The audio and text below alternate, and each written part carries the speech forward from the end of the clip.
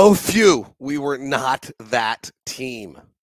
Why Detroit and what they're going through is absolutely terrifying because I'm not sure they've done anything wrong. And there's something going on in the NBA. We'll look at that as well. It's an offensive explosion. It's next on Locked on Jazz. Bum bum bum bum bum bum bum bum bum bum bum bum bum bum bum. Pow.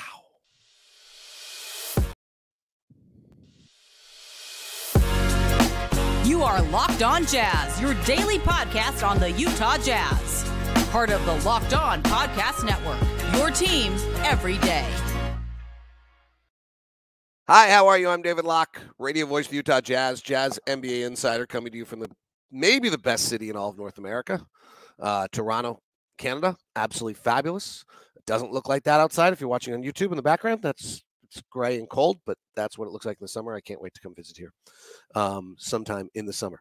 On today's show, Locked on Jazz, by the way, is your daily podcast in Utah Jazz. We will talk about last night's win and the versatility of Kelly Olynyk and what a marvelous player he is and how the Jazz, got that win last night was the best way to sum it up. I want to take a look at Cleveland and Detroit in both their rebuilds, and Detroit's is terrifying because they've lost 25 straight games, and I'm not sure they've done anything really wrong.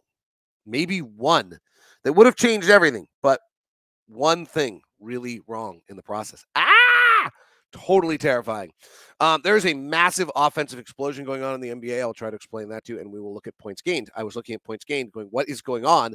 And that led me to do some other research, and that's how I discovered there's an offensive explosion that's actually like so significant that it actually changes the landscape of the NBA. How's that?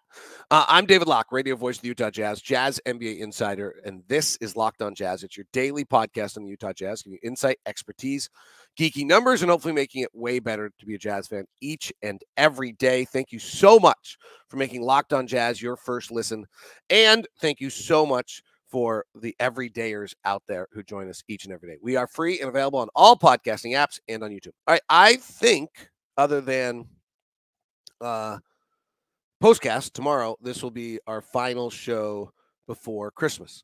I was debating whether I might do like a Q&A tomorrow because I didn't do a show yesterday. My voice got tired and I just got nervous on a back-to-back. We were playing a lot of games in a lot of cities. We've been on the road a lot and my voice was just tired. And so I thought I would take the morning off yesterday to make sure I could do what's the most important thing, which is call games. So I apologize for that. But I felt good last night, so I felt good to go today. Maybe I'll do something tomorrow. We're in Toronto and get you guys just a holiday that kind of sits, kind of an evergreen piece that sits out for the 23rd, 24th, 25th, 26th. So if you want to get away from the family or whatever. But happy holidays, Merry Christmas. Thank you guys all for being a part of us, this show and Locked On. And I just feel really tied to this community. We've been doing this together for a long time. You've been with me for a long time. Your support has allowed me to build Locked On. Your support has allowed me to try things and fail, and I'm just super appreciative of that. So thank you. And your Jazz Nation, passion is awesome and drives me and is quite a burden to live up to all the time. I will tell you, like on nights like yesterday where I was a little nervous about my voice, the stress and pressure of like, oh gosh, I got to be able to perform for everyone tonight. They care. But it came together, so it was great. It's a weird one to talk about. So that was a good win. You're missing that many guys. You're on the road. You're on a back-to-back. The world had conspired against you to be the team, and you weren't. And that's great because we didn't need to be the team. And we could have justified it, and we could have looked at it and everything like that. But we didn't need to be the team that finally lost to the Detroit Pistons. And we don't need to be the team when they come in January either. And I shared this on Postcast last night. Like, it was tense around the team. It was pensive. The plane leaving Cleveland to Detroit was as kind of quiet and, as I've felt in a long time. Sometimes you get on the plane, you kind of read the plane, and you're like, all right, everyone's tense. Just be really quiet. Get to your seat, head down. Like, that was my feeling on that day. There's other days where you win, everyone's jovial. There's other days where it's like you lose, but it's a good loss, and everyone's like not fine, but no one's gonna, like, you felt like you were on eggshells a little bit, like, oh God. That was the first time, and the first time really I felt that Will's incredibly amazing at keeping a positive, uplifting environment on this team. And Will has even said recently, like, I want to win every single game, but the key is to keep perspective of where we're going and have a conviction to where we're going and what we're doing and trying to take the steps forward to have that conviction. And, you know, in the moment of a game, I have no perspective, he says. And I want to win every single time, just like you, just like the fans. He doesn't say just like the fans, but I'm adding that. And it's afterwards you have to say, okay, well, what are we doing? What's our perspective and where are we? And we, in that sense, like, it wouldn't have been catastrophic or anything, but we just didn't need that loss. Like, things are really moving forward, maybe small steps at a time. This team's playing with much better intention. It's playing much better basketball. It's playing with a little more oomph to its game. It's playing the way they should be playing. The ball's moving beautifully. Guys are getting stretched differently at different times and stepping up to it. Simone last night, I thought, and Ochai both understood. Like, they let it rip a little bit, and they were, you know, that's giving a little, actually, in Kelly. You know, Kelly has a criticism. He doesn't shoot enough because sometimes I think Kelly only takes a shot if he's open to keep his shooting percent, you know, because, like, he just wants to make sure he's perfect all the time. Not to keep his shooting percentage up, because he wants to be perfect all the time. That's Kelly's kind of, he wants to be perfect. He wants everything to be elegant and everything to be perfect, and everything to be a masterpiece.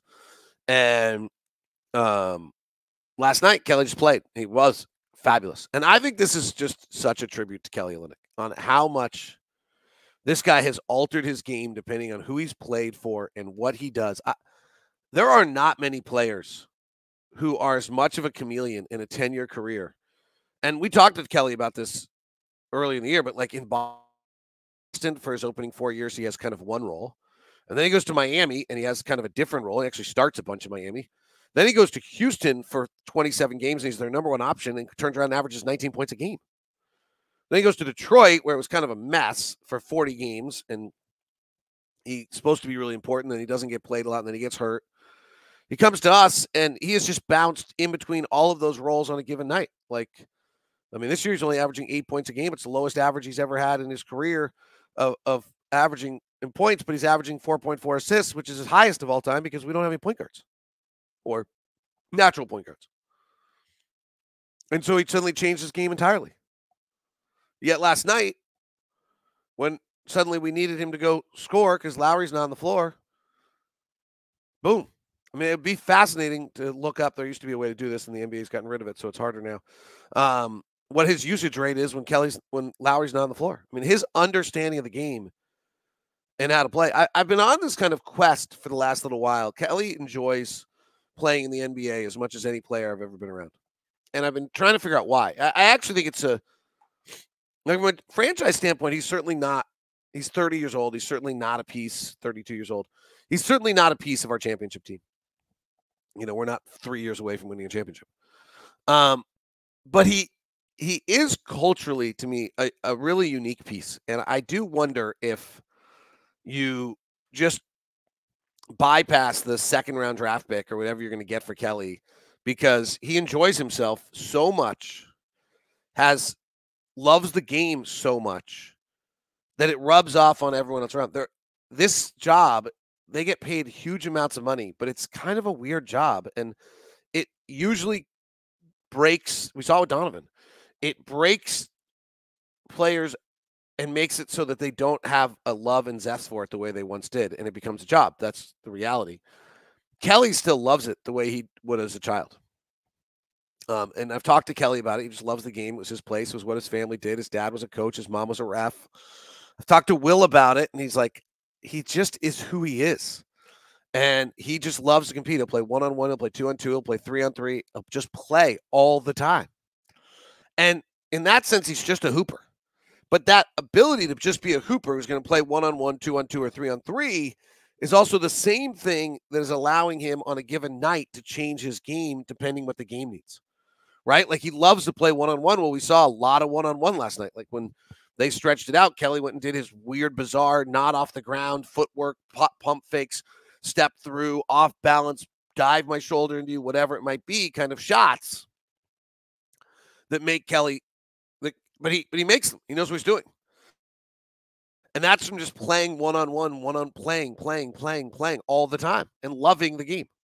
And that's also his just mood and atmosphere, and he's prominent in shoot-arounds. He asks questions. He does things. He's not a good defensive player. The open of the game was a disaster with he and John Collins. Oh my gosh, I kind of lost it on the air. 8 of their first 10 shots last night were at the rim, and they were like dunks or layups. I didn't kind of lose it last night. I was like, this is hideous defense. It was kind of bizarre that we could be that bad to start a night. But that's what we were. And then Walker came in the game and changed things. Kelly, and this is where, this kind of goes back to the comment. They were 9 of 10 to open the night last night. This is the kind of the comment you can get from that Will Hardy makes that I love, which is, okay, we can sit around and talk about all the things Kelly's not good at, but his superpowers are real. And let's talk about the things he is good at. And he's just a fabulous teammate, and he moves the ball, and he's always interested in doing what's best for his teammates. And last night, he realized what was best for his teammates was take 16 shots.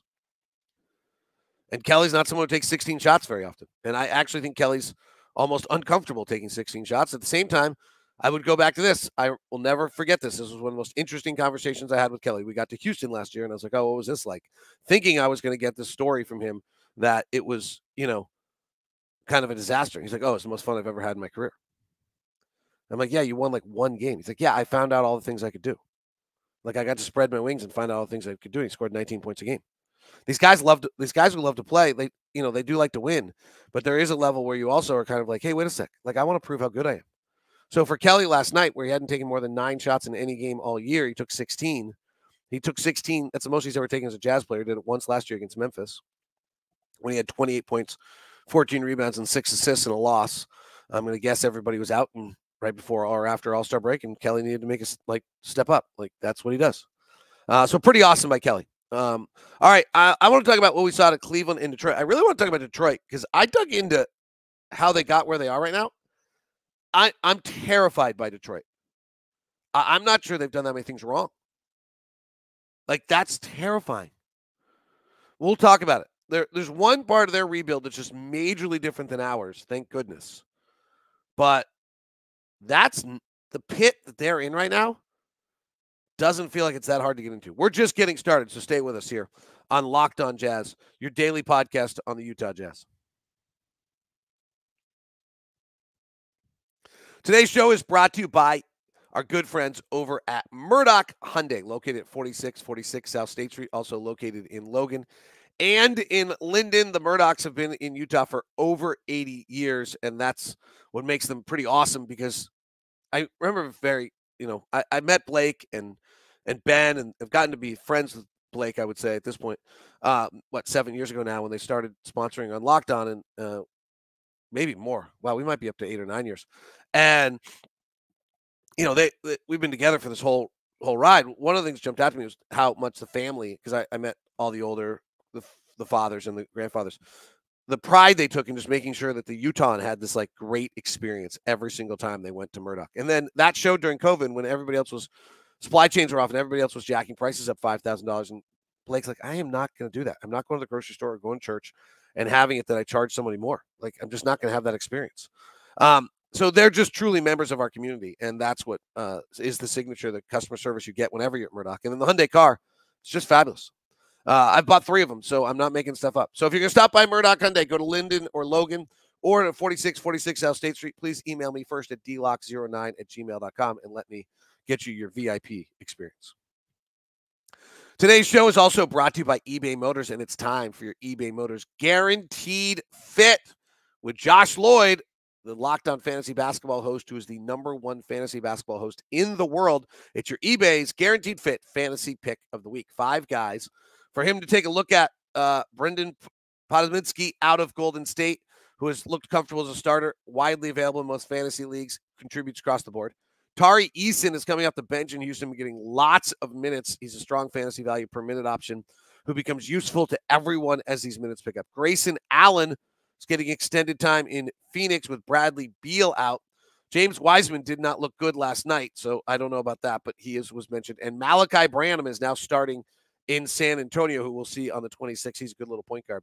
That's all from Josh Lloyd, Locked On Fantasy Basketball, helping you win your championship. And eBay Motors knows what a championship looks like. It has to have the perfect fit, which is same with your vehicle. With over 122 million parts for your number one ride or die, you can make your ride stay running smoothly. Brake kits, LED headlights, roof racks, bumpers, whatever your baby needs, eBay Motors has it. And with eBay Guaranteed Fit, it's guaranteed to fit your ride for the time, every time, your money back or your money back. Plus, at these prices, you're burning rubber, not cash. It's eBay Motors. Enjoy your ride or die. eBay Motors, ebaymotors.com. eBay Motors, Guaranteed Fit, only available to customers in the U.S. Eligible items only. Exclusions do apply.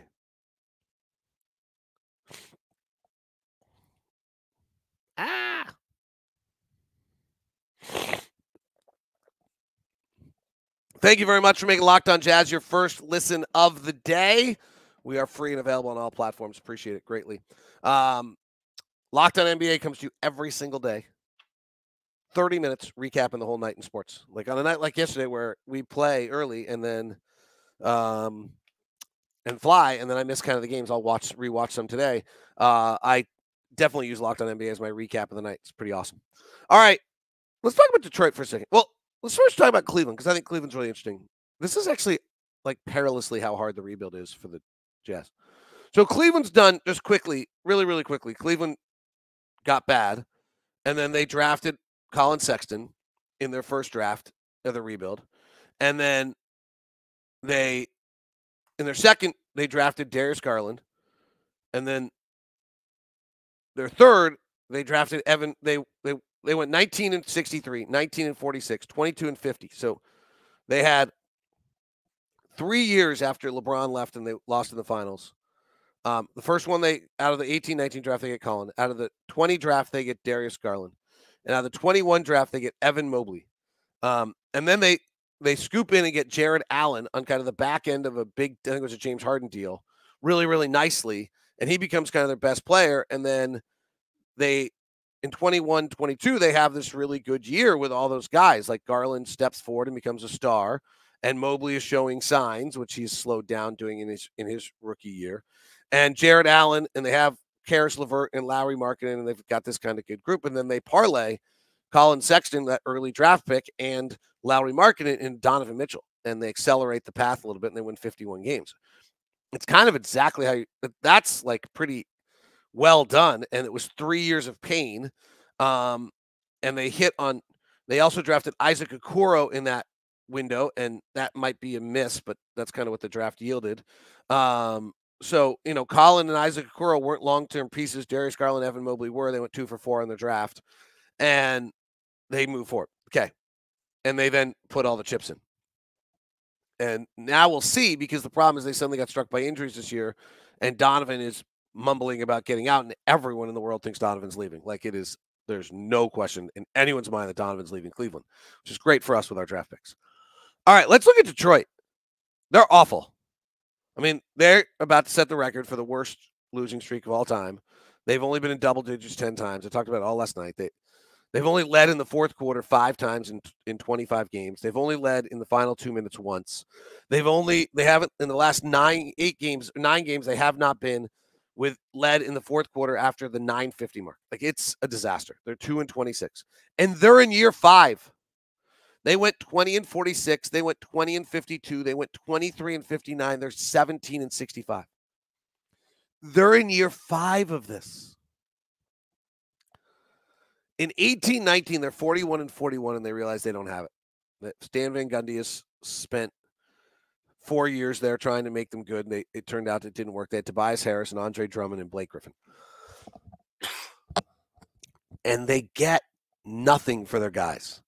So they literally start this rebuild from the bottom with nothing. Blake Griffin yields them nothing. Andre Drummond yields them nothing. Tobias Harris yields them basically nothing. And that's the difference. Oklahoma City, Utah have done this with these trades that get them Lauri Markkanen and Shai Gilgeous-Alexander. Not the same player or level of player, but you get the concept, and that gives them some level of semblance, and then a bunch of other picks from Rudy Gobert, Donovan Mitchell, from James Harden, from Russell Westbrook, from Kevin Durant, like whatever it might be. And they didn't. Paul George is not Kevin Durant. But they didn't get anything. But if you go look at their, so in 1920, they go 20-46. So they draft the 7th pick of the draft, and they draft Killian Hayes with the 7th pick, which is turned out to be a really bad pick. But the next guys were Obi Toppin, Denny Advada, and Jalen Smith. Like, Jalen Smith isn't even on his original team. Denny Advada's fine. Obi Toppin's not even on his original team. Yeah, Tyrese Halliburton was the 12th pick of the draft. They should have done that. But we can do this kind of in every draft. So you've got to be a little careful. But obviously that would have changed everything if they had drafted Tyrese Halliburton. They have Luke Kennard on the roster. They do a nice job and trade him for Sadiq Bey in a draft, and Sadiq Bey turns out to be pretty good. They then move on from him. But so they do that kind of, I mean, Killian Hayes turns out to be wrong, but like, I'm not sure that draft actually yielded them anything that would have been good. In the 2021 draft, they go 20 and 20. They go 20 for 2. They get the number 1 pick. They get Cade Cunningham. Okay. Like, again, Cade's pretty good. Nobody was quibbling about him being the number 1 pick. There was a little, I mean, actually, that's not entirely true. There was a little quibbling about Cade Cunningham being the number 1 pick. He's not that explosive, but he's good. Like, I think it would be a little retrospectively questioning to say, well, I knew you should have taken somebody else. Cade, I think everybody kind of universally was the college player of the year. He was, or close to it. He was totally dominant in college. And frankly, the next guys taken were Jalen Green, Evan Mobley, and Scotty Barnes, and Jalen Suggs. Like, I wouldn't take any of those over Cade Cunningham right now. I mean, Evan Mobley was the other guy you could have drafted number 1. I think he's been underwhelming recently. So here they get the number 1 pick, and I might argue that they just got a draft that didn't have a great number 1 pick. And then 21-22, they go 23 and 59, and they draft Jaden Ivey, who I'm a big fan of, but I'm not sure how he fits. And you've already drafted Killian Hayes. So, like, there's a really good question of, like, well, why did you do that? So maybe that's their big mistake. Well, I don't think so. Like, I like Jaden Ivey. I think he could be really good. And the guys that went after him were Benedict Mathurin, Shaden Sharp, Dyson Daniels. Shaden Sharp might be really good one day. Like, that might be the pick they regret. And he was 2 picks there, and he hadn't played. It was a little funky.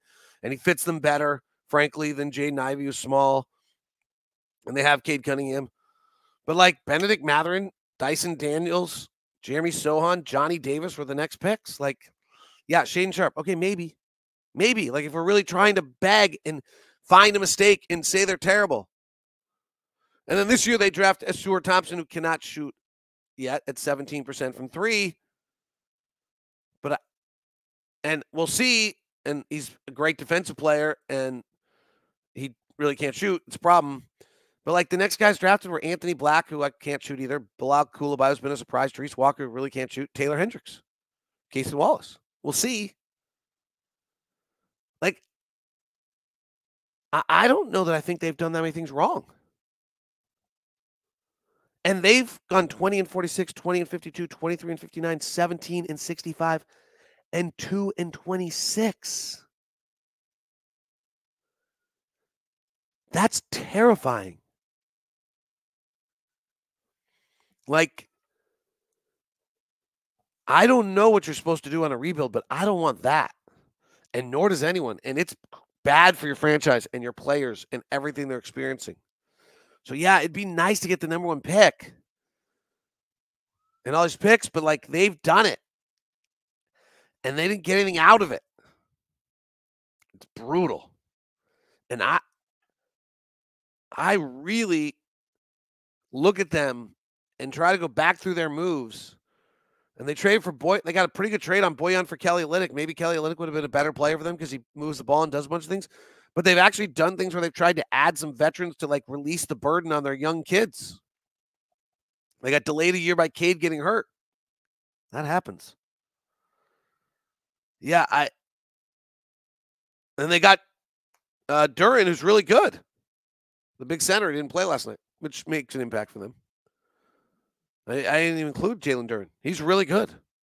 So it's terrifying me to look at Detroit. Like, I think you'd have a hard time looking at Detroit and saying, like, oh, well, they've done these things totally wrong. And that's, thank goodness that they're Detroit and they're incompetent, because that'll never happen to us while we're in a rebuild. Really? Because I got to tell you what, I look at that and I think that could happen to just about anyone. And that's terrifying. And Cleveland's done everything right, and they could get it all ripped away from them because Donovan leaves. Because they got a face fracture this year, and then Evan Mobley's got 10 weeks on a knee surgery, and all of a sudden they lose in the playoffs, and Donovan wants out, and then does Darius Garland want out after that, and Evan Mobley wants after that, and then we get great picks, which is great for us, but that's not really their fault. And that story gets nerve-wracking for us. This is hard. Excuse me. Really, really hard. All right, there's a massive offensive explosion going on in the NBA we'll talk about, as well as points gained, all coming up here on Locked On Jazz. Today's show is brought to you by our friends over at sorry. I just had a total brain cramp. Oh, yeah. Oh, good. Oh, phew. Yeah, over at Prize Picks. Sorry, I just totally cramped. Prize Picks, with the Prize Picks, you can download the Locked On Prize Picks app. Use the promo code Locked On and get yourself a $100 match guarantee over at Prize Picks. It's daily fantasy sports made easy. It's super fun and easy. You pick 2 to 6 players, choose more or less. You can mix sports now. You get injury reboot policy. If somebody gets hurt and doesn't play the second half, you get rebooted. If you want to mix NFL and NBA, you can do that. It is all easy and fun. So go to prizepicks.com/LockedOnNBA to use the code LockedOnNBA for your first deposit match up to $100. That's prizepicks.com/LockedOnNBA to use the code LockedOnNBA for your first deposit match up to $100. Prize Picks, daily fantasy sports made easy. Today's show is also sponsored by BetterHelp. Even the people out there that look like they have the world by the whatevers and in control of everything often are having little internal battles. And those of us that maybe it's more obvious that we're teetering on the edge of having internal battles, talking to someone and having someone you can share your thoughts with to understand what your brain is doing is really, really helpful. And that's where BetterHelp comes in. BetterHelp.com/LockedOnNBA will get you off to a great start. Therapy can benefit you from all sorts of different ways. You share your experience, understand yourself better. Think of it as a performance-enhancing drug for your brain, right? That's the way to think about therapy. It's something to help you understand your brain, your thoughts, why you're getting into the pitfalls you're getting into, what's driving you, why is there a reoccurring theme that's taking place, why are you not as happy as you need to be considering how good your life, anything that it might be. Fill out a brief questionnaire, get matched with a licensed therapist, and you can actually switch therapists at any time at no additional charge, which is really cool. In the season of giving, give to yourself and what you need with BetterHelp. Visit BetterHelp.com/LockedOnNBA today to get 10% off your first month. That's BetterHelp, HELP.com/LockedOnNBA.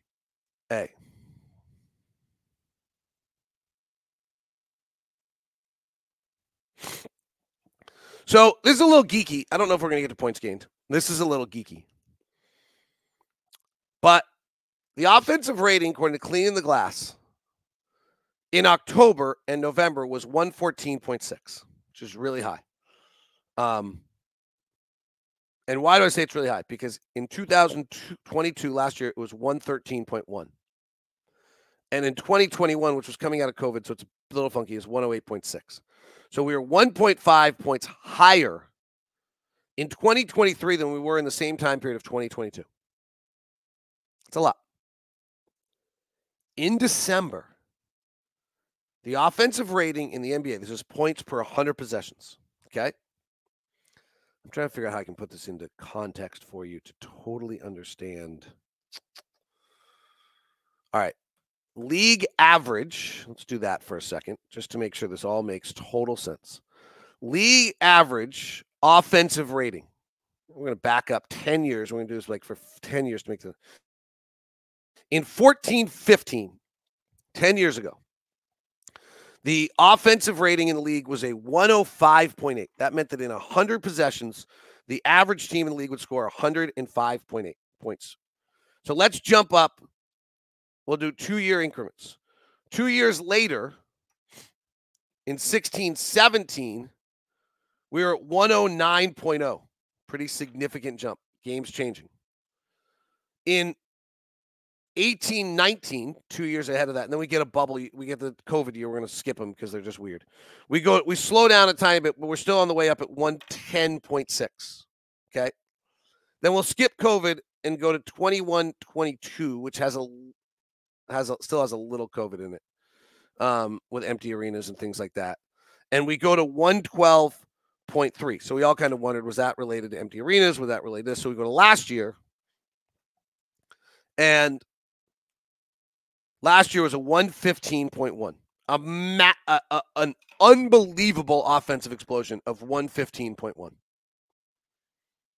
So in a span of 10 years, we're literally scoring 10 points per 100 possessions more than we used to.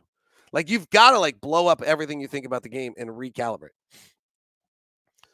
So the 2-year jumps we saw there was a 2-year jump of 3.2. Then it slowed down to 1.6, half that. Then it did kind of another 1.6. And then over the COVID jump, it did another 3. So a big jump. Okay. So when in October, November, we were 1.5 points higher than we were last year, it means we are pacing well past 115. Offenses get better as the year goes on. Traditionally, offenses get, if you take the October, November first number, offenses last year got 3.5 points per 100 possessions better than they did as the year went on. And the year prior, in 2021, where we had a really slow start to the season, so it's kind of a faulty number to look at, but the offenses got 4 or 5 points better. But generally, offenses, if we actually take December as the benchmark, offenses get as many as, somewhere between about 3 points per 100 possessions better as the year goes on. Offenses get better. Just that's the way it works. So when we're 114.6 in October, November, and we're 1.5 points above last year's historic 115, you're like, wow. And if we get 3 points better than that, holy cow. We got 3 points better in a month. In a month. The league just went from an offensive rating in October, November of 114.6 to 117.7 in a month. It took us 2 years to jump 3 points when we looked at this a minute ago.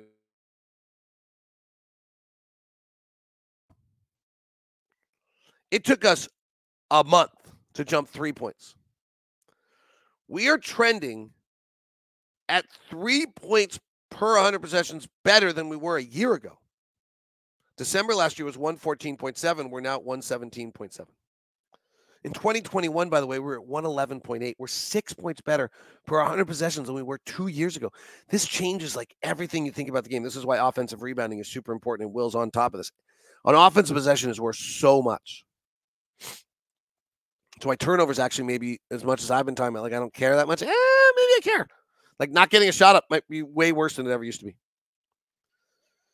Last year, from December to January, we jumped 1.5 points. It was a big, massive offensive jump. The year before, we jumped 0.8 points. It's not unusual. Usually you jump December to January. You actually slow down in February, and then you jump again in March and April. If we do the same jump in 2023 that we did in 2022, in March and April, teams will be averaging 1.2 points per possession. 120 offensive rating will be the league average. It's a crazy concept. And absolutely changes how you look at the game and how you think about players and how you think about positions. It's that mammoth. All right, quickly to points gained. We'll just do a really rough one. We'll do it next week in more detail.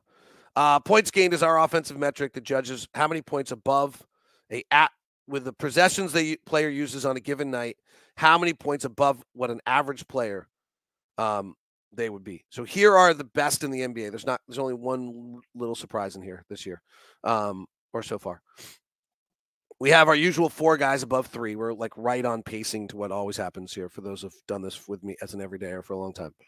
So Joel Embiid is the most impactful offensive player in the NBA right now. He's 3.9 points above league average in the 27 scoring opportunities he uses. Steph Curry's number 2 at 3.2, which tells you that Golden State's just awful if it wasn't for him. Giannis is 3.1. Kevin Durant is 4th at 2.6. Shai Gilgeous-Alexander is 5th at 2.5. I mean, those are no surprise here. The stats holding up. Trey Murphy in New Orleans is at 2.4 and having just beginning to explode. Kristaps Porzingis is at 2.3. Tyrese Halliburton at 2.2. Obi Toppin at 2.2. James Harden at 2.1. Jared Allen at 2.1. Derek White 2. Kawhi Leonard at 2. Jalen Johnson at 2. Boy, do they miss him. And Daniel Gafford at 2. A quick scan of your Utah Jazz. Points gained. Lauri Markkanen at 1.8. Kelly Olynyk at 1.1. He's so good. Simone is at 0.2, which is good for a guard. Collins at 0.2, which is really good. Walker Kessler at 0.1.